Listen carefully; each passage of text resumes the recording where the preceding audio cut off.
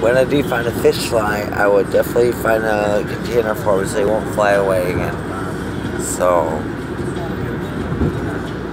each zone. Bye bye, vollcore.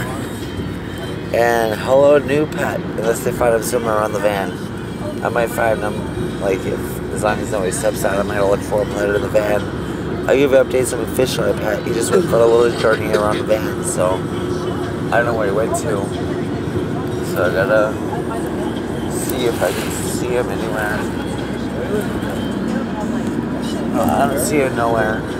So anyways, I like to know what they eat, how to take care of them, how long they live, and a name for them, and how to wash them, and maybe what to give them to drink. If you guys can let me know, please let me know. Okay? Pie Smoker James out, YouTube James Star, PHA Productions, Fish Fly Guy. I will see you later in the local fish arenas. Peace. And if you do like this comment, and if you do have information, like, comment, and subscribe, and comment with information about the fish fly, or whatever you can do, or make a follow-up video.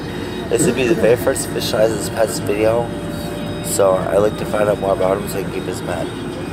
Okay, thanks. Bye.